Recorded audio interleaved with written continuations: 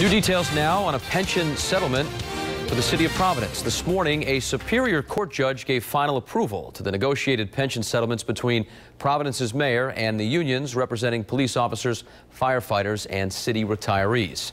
The agreement suspends cost of living increases for 10 years, caps pensions, and also shifts eligible retirees to Medicare at age 65.